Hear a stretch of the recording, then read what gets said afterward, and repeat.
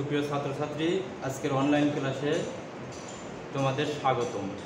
আশা করি তোমরা কোভিড-19 ভিতরে বাসায় নিরাপদে আছো, সুস্থ থেকে তোমরা তোমাদের পড়াশোনা নিয়মিত চালিয়ে যাচ্ছ। কিন্তু কোভিড-19 কারণে সারা দেশ আজ অনেক মর্মাহত। এজন্য আমাদের প্রধানমন্ত্রী শেখ হাসিনা সরকার তোমাদের সুবিধার জন্য শিক্ষা প্রতিষ্ঠান সাময়িক বন্ধ রাখছে। এজন্য তোমাদের পড়াশোনায় অনেক ক্ষতি হচ্ছে। সেজন্য তোমাদের মাননীয় প্রধানমন্ত্রীর উদ্যোগেই অনলাইন ক্লাস শুরু হয়েছে। সর্বপ্রথম আমি আমার পরিচয়টা দিচ্ছি। আমি Mohammad Anisur Rahman, lecturer, department of accounting, বীরচলন শহীদ শামসুজ্জোহা সরকারি কলেজ, সংক্ষেপে বলা হয় BCSS government college, Gurudaspur, Natore. আমার ফোন নাম্বার হচ্ছে 01718629516। Email anisAAD9988@gmail.com। আজকে তোমাদের আলোচনার বিষয় অ্যাডজাস্টিং এন্ট্রি, যেটা তোমাদের সিলেবাসে আছে এবং খুবই ইম্পর্টেন্ট একটা অধ্যায় অ্যাডজাস্টিং এন্ট্রি। এই এন্ট্রিটাকে হিসাব বিজ্ঞানের খুবই গুরুত্বপূর্ণ একটা অধ্যায়। অবশ্যই এই অধ্যায় সম্পর্কে তোমাদের সম্পূর্ণ জ্ঞান থাকা দরকার। তো এখানে সর্বপ্রথম আমাদের জানতে হবে যে অ্যাডজাস্টিং এন্ট্রিটা কি, অ্যাডজাস্টিং এন্ট্রিটা আমরা কেন করি, কখন করি, কী জন্য করি। অ্যাডজাস্টিং এন্ট্রি বা সমন্বয় হিসাব একটা ব্যবসায় প্রতিষ্ঠানে নির্দিষ্ট হিসাবকাল শেষে অবশ্যই ব্যবসায় প্রতিষ্ঠান জানতে চায় যে আমাদের লাভ কত হলো বা লস কত হলো। সেজন্য আর্থিক বিবরণী প্রস্তুত করতে হয়। আর্থিক বিবরণী বা চূড়ান্ত হিসাব প্রস্তুত করার সময় তোমাদের কিছু গুরুত্বপূর্ণ আইটেম আছে যেগুলো সচরাচর বাদ পড়ে যায়। এই বাদ পড়ার কারণে ব্যবসায় আর্থিক ফলাফল সঠিকভাবে সম্পন্ন করা সম্ভব হয় না। সেজন্য এক নির্দিষ্ট সময়কাল শেষে অলিপিবদ্ধকৃত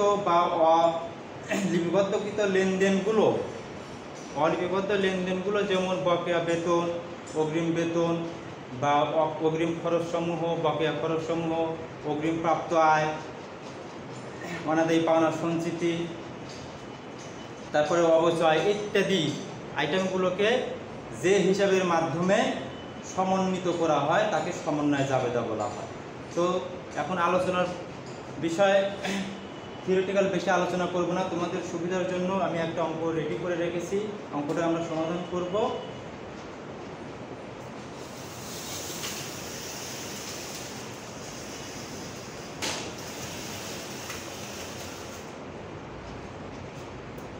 হিসাব বিজ্ঞানের অঙ্ক করতে হলে, যে কোনো অঙ্ক করতে হলে তোমাদের কী করতে হবে, সর্বপ্রথম অ্যাকাউন্টিং যে কোনো অঙ্ক করতে হলে সর্বপ্রথম ওই অঙ্কটা সম্পূর্ণ খুবই ভালোভাবে করতে হবে, করে বুঝতে হবে। আসলে অঙ্ক করাটাই মূল বিষয় নয়, অঙ্ক করাটাই মূল বিষয়।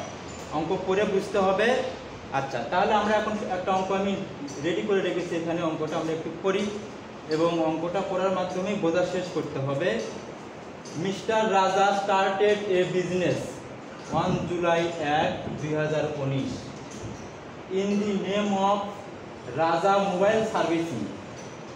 The business of his various account on July 31st are as follows.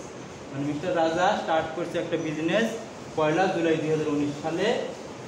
সেই ব্যবসা প্রতিষ্ঠানের নাম ছিল রাজা mobile servicing. R the balance of his various account, মানে বিভিন্ন অ্যাকাউন্টের ব্যালেন্স অন 31 জুলাই 2019 তার অ্যামাউন্টগুলো ছিল, উদ্বৃত্তগুলো ছিল এগুলো। তার মধ্যে ছিল প্রিপেইড ইন্স্যুরেন্স, মানে অগ্রিম বিমা ছিল 30,000 টাকা, অফিস ইকুইপমেন্ট ছিল 2,80,000 টাকা, নোট পেয়েবল ছিল 2 লক্ষ টাকা, আনআর্নড রেভিনিউ অনুপার্জিত আয় ছিল 42,000 টাকা, সার্ভিস রেভিনিউ সেবা আয় ছিল 18,000 টাকা, সাপ্লাইস ছিল 10,000 টাকা। আরও বলা হলো analysis rebels the following data, মানে আরও কিছু ডাটা পাওয়া গেছে। সেগুলো কি, যে prepaid insurance paid for 2 years effective from 5 July. Prepaid insurance অগ্রিম বীমা প্রদান করা হয়েছে 2 বছরের জন্য, যেটার কার্যকাল ইফেক্টিভ হয়েছে 1 জুলাই থেকে। তারপরে বলা হয়েছে ডিপ্রিসিয়েশন অফ অফিস ইকুইপমেন্ট টাকা 12,000 পার অ্যানাম। এই কথা কিন্তু লেখা আছে যে পার অ্যানাম, মানে প্রতি বছর। ঠিক আছে, যে ডিপ্রিসিয়েশন অফ অফিস ইকুইপমেন্ট টাকা হবে 12,000 টাকা। দি note payable 10% 6 month note started from July 2019। এই নোটটা বললে হয়েছে যেটা 6 মাসের নোট পেয়েবল 10% সুদে, কিন্তু সেটা শুরু হয়েছে 1 জুলাই 2019 থেকে। Unearned revenue is from 6 month started from July 2019। অনুপার্জিত আয় সেটাও শুরু হয়েছে 1 জুলাই থেকে, কিন্তু সেটা 6 মাসের পাওয়া গেছে এরকম। তারপর সার্ভিস প্রোভাইডেড, সেবা প্রদান করা হয়েছে বাট আনবিল্ড, কিন্তু তার কোনো বিল তৈরি করা হয়নি, টাকা ছিল 12,000 টাকা। তারপর 1 জুলাই 31 আনইউজ সাপ্লাইজ সোর্স টাকা হচ্ছে 1,000, মানে 31 তারিখে জুলাই 31 তারিখে ছিল আনইউজ সাপ্লাইজ ছিল হচ্ছে 1,000 টাকা। এখন বলছে রিকোয়ার্ড, মানে তোমার তৈরি করতে হবে, তুমি করতে হবে যে জার্নালাইজ দি অ্যাডজাস্টিং এন্ট্রি 1 জুলাই 31, 2019। জুলাই 31 তারিখে 2019 সালে তোমাকে কি করতে হবে, অ্যাডজাস্টিং জার্নাল তৈরি করে দেখাতে হবে। কিন্তু তোমাদের একটা জিনিস লক্ষ্য করতে হবে, সর্বপ্রথম যে জিনিসটা লক্ষ্য করবে যে অঙ্কটা তোমরা করবে সেই সময়টা কখন শুরু হয়েছে এবং কখনকার আইটেমগুলো এখানে দেওয়া আছে। কিন্তু আমরা অঙ্কটা সর্বপ্রথমে করেই দেখলাম যে ব্যবসা শুরু করেছে 2019 সালের জুলাইয়ের 1 তারিখে। 2019 সালের জুলাইয়ের 1 তারিখে শুরু করেছে এবং জুলাইয়ের 31 তারিখে আইটেমগুলো এখানে দেওয়া আছে। কিন্তু ছাত্ররা তোমরা সচরাচরই ভুল করো, তোমরা মনে করো যে সকল ব্যবসা প্রতিষ্ঠানের হিসাবই মনে হয় 1 বছরের জন্য দেওয়া, কিন্তু এটা ভাবলে তোমরা ভুল করবে। এই অঙ্কটার প্রেক্ষিতে আমি এই অঙ্কটাই এই জন্য সিলেক্ট করেছি। অঙ্কটা তোমার ঢাকা ইউনিভার্সিটিতে বেশ কয়েকবার আসছে অ্যাকাউন্টিং ডিপার্টমেন্টে, সেজন্য আমি অঙ্কটা সিলেক্ট করেছি। তাছাড়া তোমাদের অতীতের প্রশ্নগুলো পর্যালোচনা করলে দেখা যায় যে এই অঙ্কগুলোই সচরাচর পরীক্ষায় আসে এবং খুব ইম্পর্টেন্ট একটা অঙ্ক।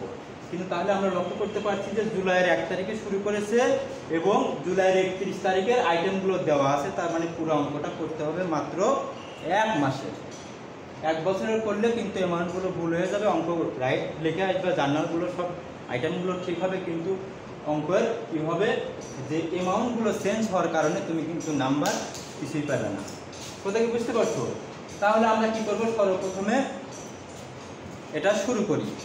এটা শুরু করার জন্য এটাকে আমাকে করতে বললো যে জার্নালাইজ দি অ্যাডজাস্টিং এন্ট্রি, জার্নাল করতে বলেছে। সেই হিসেবে আমাকে সর্বপ্রথমে কী করতে হবে, যে জার্নাল করতে হবে। যে জার্নালের আমরা জানি যে জার্নাল করার জন্য ছকের সংখ্যা থাকে 5টি।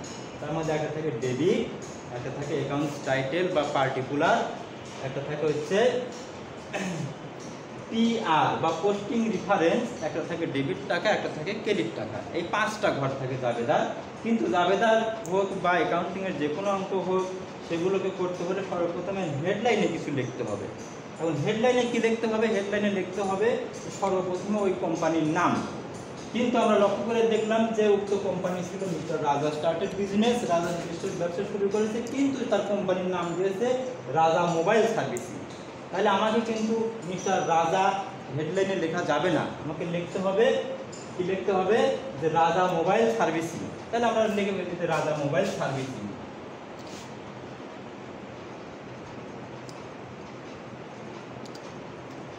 রাজা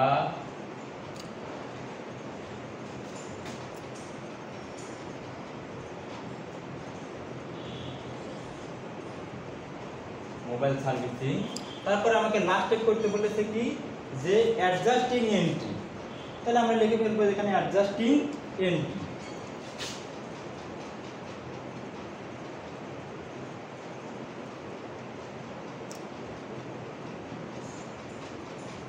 অ্যাডজাস্টিং এন্ট্রিজ আমরা লিখে ফেললাম।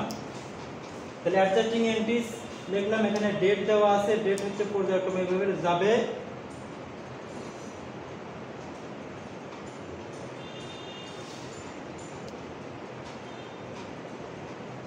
পর্যায়ক্রমে এভাবে অ্যাকাউন্টস টাইটেল যাবে, এভাবে লিখতে হবে। আমাকে হেডলাইন লিখে ফেললাম সর্বপ্রথমে। তাহলে এখন আমাদের বলছে যে 1 নাম্বার রিকোয়ারমেন্ট, যে prepaid insurance paid for 2 years, prepaid insurance paid for 2 years effective from July 1।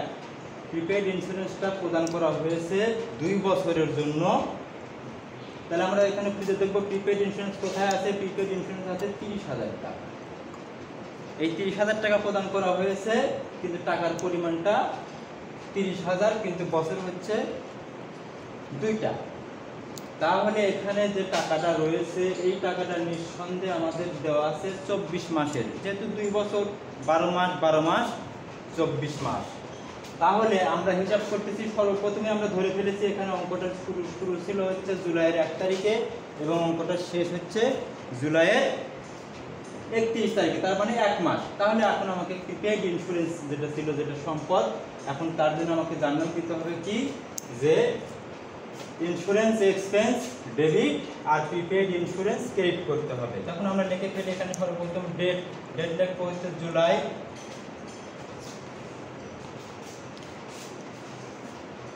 July 31,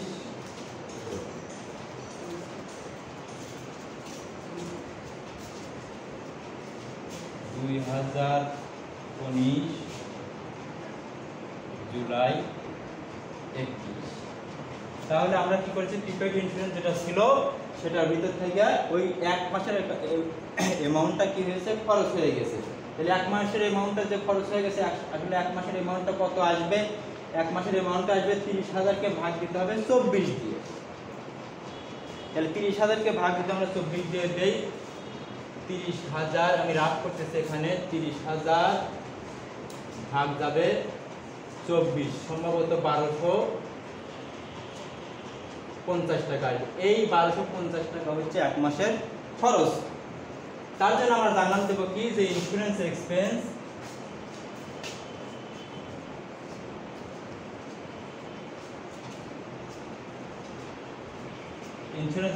debit আর হচ্ছে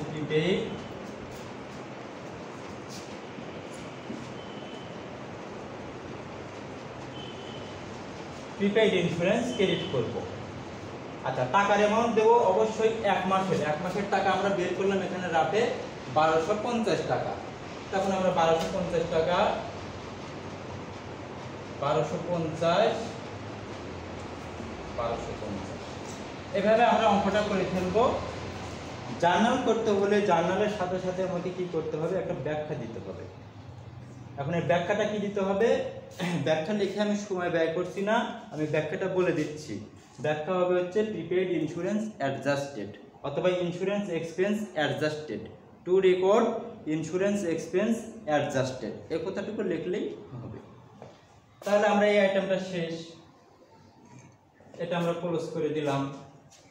এখন আসা হচ্ছে দ্বিতীয়টাতে আসলাম, যে ডিপ্রিসিয়েশন অফ অফিস ইকুইপমেন্ট টাকা 12,000 পার Anam. Depreciation of office equipment টাকা 12,000 পার অ্যানাম, মানে প্রত্যেক বছরের ডিপ্রিসিয়েশন ছিল হচ্ছে 12,000 টাকা। তাহলে আমাকে 1 মাসের জন্য কত হবে, তাহলে 1 মাসের অবশ্যই একে 12 দিয়ে ভাগ দিতে হবে, ভাগ দিলে 1 মাসে বের হবে। তাহলে এটাও জুলাই 31, তাহলে এখানে আসবে হচ্ছে ডিপ্রিসিয়েশন অফিস ইকুইপমেন্ট। তাহলে আমরা লিখতে হবে ডিপ্রিসিয়েশন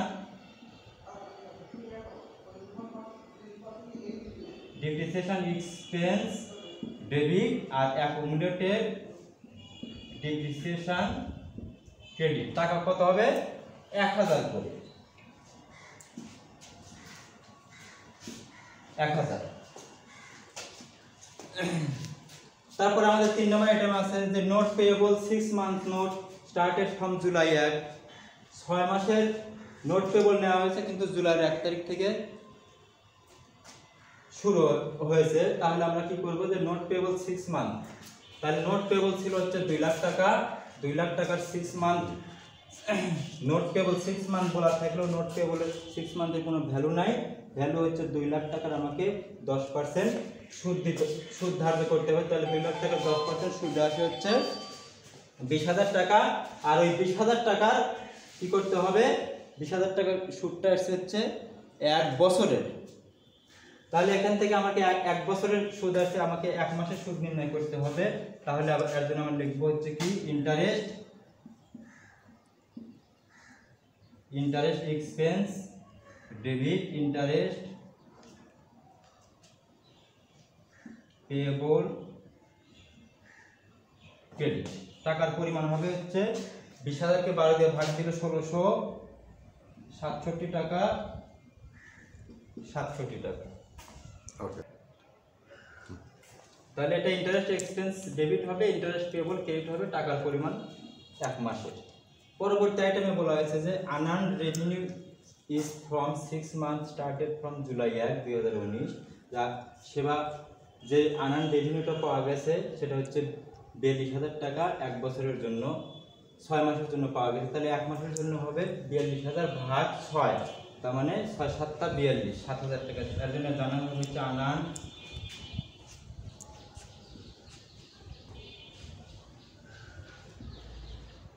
সার্ভিস রেভিনিউ ডেবিট আর হচ্ছে সার্ভিস রেভিনিউ ক্রেডিট।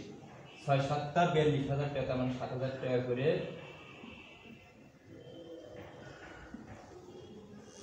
পরবর্তীটা আছে হচ্ছে সার্ভিস প্রোভাইডেড বাট আনবিল্ড, মানে সেবা দেওয়া হয়েছে কিন্তু বিল পাওয়া যায় না। তার জন্য আমাদের জানানো হবে হচ্ছে অ্যাকাউন্ট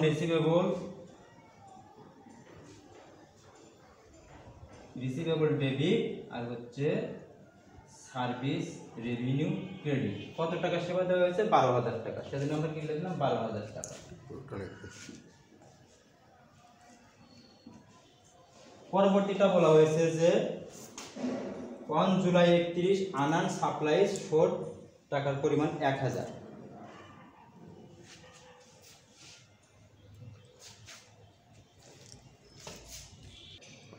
তার মানে আমরা জানলাম দিলাম যে account receivable debit service revenue credit. পরবর্তী আইটেম আছে যে জুলাই 31 তারিখে আনইউজ সাপ্লাইজ শো টাকা 1,000। 1,000 টাকার সাপ্লাইজ কি হয়েছে? যে আনইউজ রয়েছে, কিন্তু আমরা এখানে দেখি সাপ্লাইজের পরিমাণ 10,000 টাকা। তার মানে নিঃসন্দেহে আমাদের সাপ্লাইজ খরচ হয়ে গেছে। সাপ্লাইজ খরচ হওয়ার জন্য আমাকে জানিয়ে দিতে হবে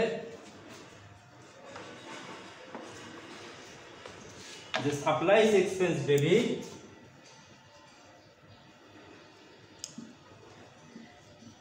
সাপ্লাইজ এক্সপেন্স ডেবিট আর হচ্ছে সাপ্লাইজ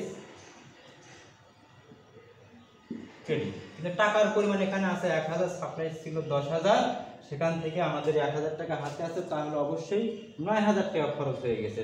এখানে 9,000 টাকা প্রদান করতে হবে। তো এই ছিল আমাদের আজকের অনলাইনের ক্লাস। তোমাদের যদি অঙ্কটা ভালো লাগে তাহলে লাইক কমেন্ট করবে। আর যদি কোনো সমস্যা হয়, এই অঙ্ক ছাড়া আরও যদি কোনো অঙ্ক তোমাদের সমস্যা হয়, তুমি ভিডিও কলে অথবা ফোনের মাধ্যমে সমাধান করে নেবে। এই বলে আমি আমার ক্লাস শেষ করছি।